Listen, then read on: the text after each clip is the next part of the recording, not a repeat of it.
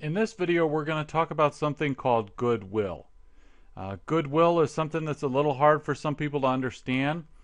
Technically, it's something that's recognized when one business purchases another business. So when you acquire another business and the purchase price, the amount paid for that other business, exceeds the fair value of the net identifiable assets of that business.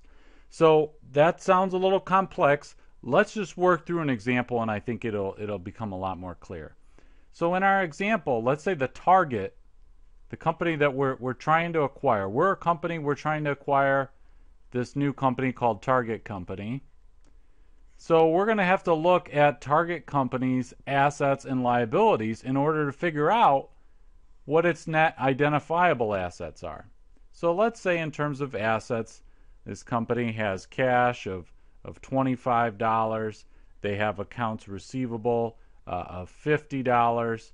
They have inventory, $50, and PP&E of $100. Now these are all assets, but we need net identifiable assets, and these are all fair values. We're assuming this is all at fair value, but we need to know the net. So what does that mean? Well, we're going to have to subtract out liabilities. So let's say that there are liabilities of 75. So these are some debts or something that the company has. So we're going to have to net this, subtract these liabilities from the fair value of the assets. And what that's going to yield is that's going to yield net assets of 150. So you might be thinking, well, why is this important? Well, now we need to know what is our purchase price, because we're going to compare our purchase price to this fair value of the net identifiable assets. We're going to compare this to this. So let's say the purchase price that we end up paying $400 for Target Company. That's what we pay to buy Target Company.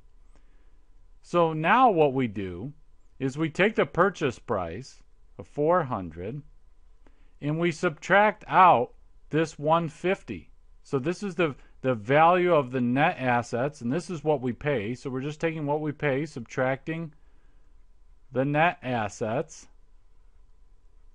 and then the balance, this is 250, and that 250 is goodwill. Now, well, what theoretically is this goodwill? Well, I guess you could say that it represents kind of a premium that we're paying for these assets. Now, why would we pay more if we know the fair value, or we're estimating the fair value, and ultimately this is what we think that the net assets are worth of this company? Why would we pay $400? Well, it could be that there's some kind of synergy.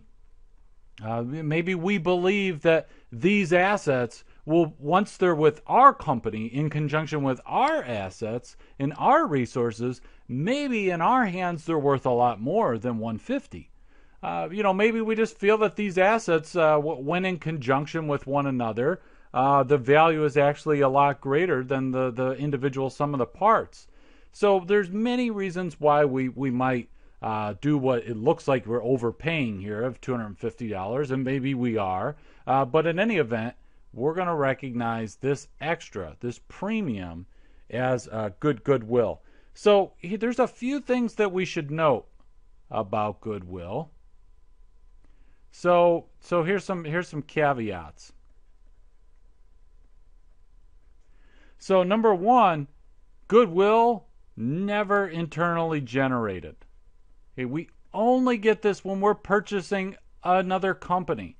We can't say, oh, well, we think that we actually we've got a lot of synergies here, that we've really built up a good company, and no, it doesn't work like that. You don't internally generate goodwill. It only comes from an acquisition. So another caveat is that we do not amortize goodwill. It is not amortized. Like some other types of intangible assets, Goodwill is an intangible asset, but some assets that are tangible, we go ahead and amortize them over time. Goodwill is never amortized. However, Goodwill can, in certain circumstances, it can be impaired.